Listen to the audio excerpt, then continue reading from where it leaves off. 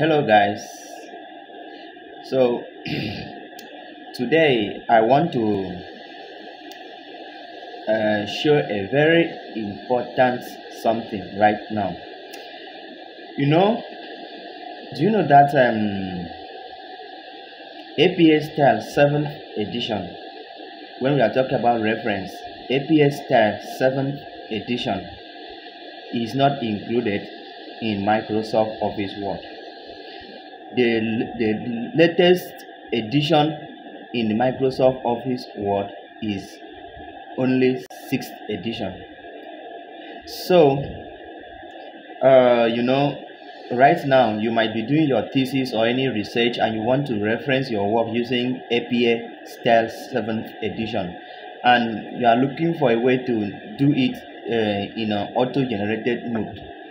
So and you want to use Microsoft Word and it's not working because there is no 7th edition in that particular Microsoft Word. So in this case, how will you do? So I'm here to give you a guide on what to do to get it done.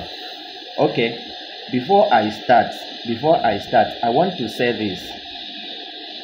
What I'm going to do here, the file I'm going to share here is not my work. All credits go to the original author of that work. What I'm going to do is just to show you how it is done. I'm not the programmer, I'm not the person that have programmed this work. And also, the author of this work says that this work is just the beginning. That is, it is ongoing, that it has not completed the whole program. That means if you are using it, as you reference your work, you have to check it with the standard APA 7th edition style to just cross-check to know whether what is referencing is the same as the standard style. So I'll show you how you are going to insert this thing in your Word so that you can use it anytime you want to use. Without wasting time, let's see how that is done. So let's see how this is done. Just watch out. So what you do is I'm going to attach this link of this file in the description button of this video, of this YouTube video. So this is the link to the file. I'm going to include, like I said, I'm going to include this link so that you can just click directly. So once you open this site, what you do is you scroll down where you see file URL. What you do is just click on APA 7th edition .xlsl. Once you click and you have a good internet network, it's going to start downloading. So you wait for it to download. As for me now, I have already downloaded this file. I will not wait for it to download. So what I will do is, once it's downloaded, you go to your downloads. Once you go there, you will see like mine. Look at it here. What you do is you open the folder.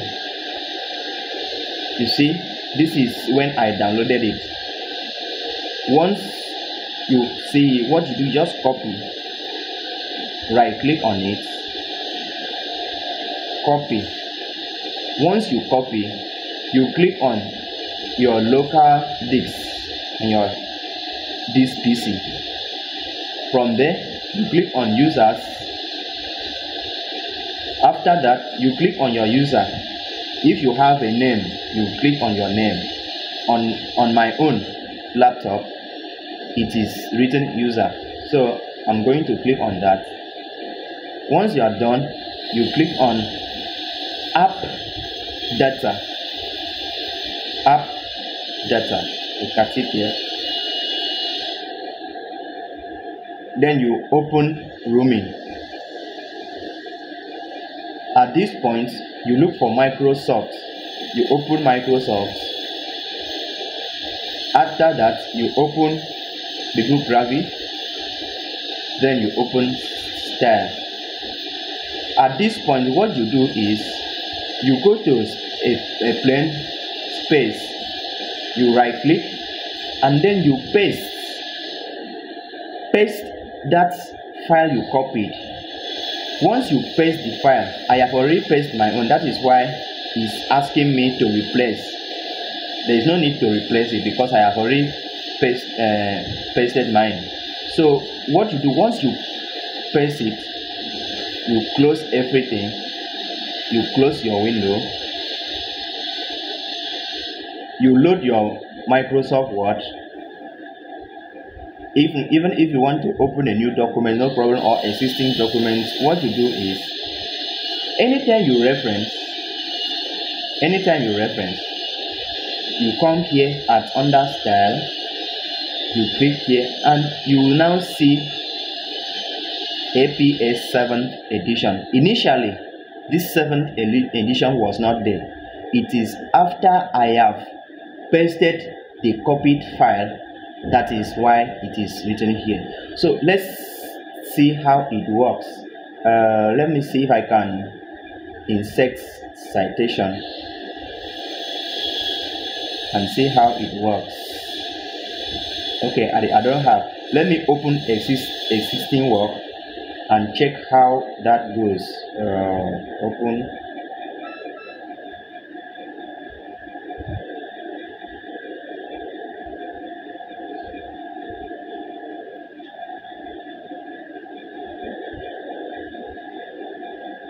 All right, let me see this.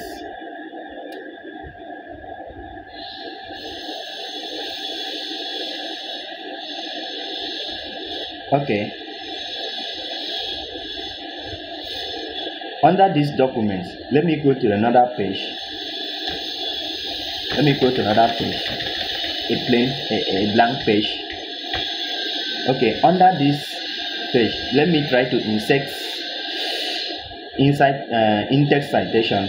Let's see how it goes.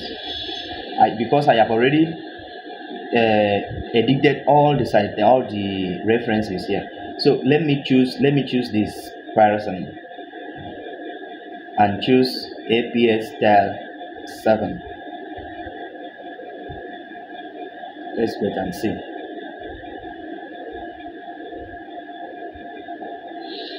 Okay, you see, this is APS style, APS 7 edition.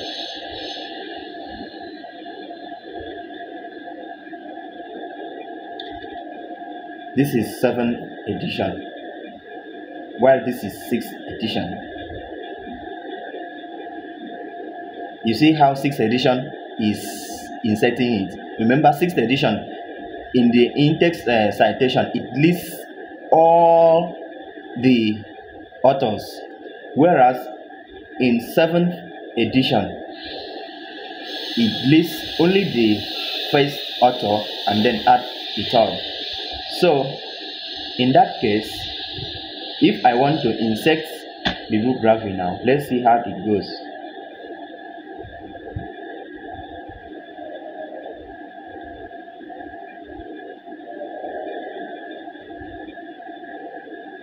Okay, so now you see 7th edition is giving me all this citation, and to me this is correct as long as you are working on mainly journals or journal articles. This is going to give you accurate reference and citation. But since the author says that the work is still ongoing, maybe he has not included other reference materials like maybe textbooks and other sources. But for journals, I assure you this is correct. Now, the only observation I have seen is that if the number of authors exceeds 7, it's not going to list all the 7 in the references. I hope you understand. That means if you have up to maybe 10 authors, when it reaches the 7th one, it will just stop, it will not name the remaining ones.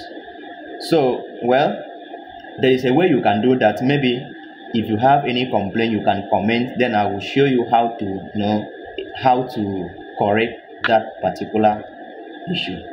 So at the moment, this is all I have for now. Please don't forget to subscribe to my YouTube channel. Please subscribe so that you will be getting useful information like this. Bye.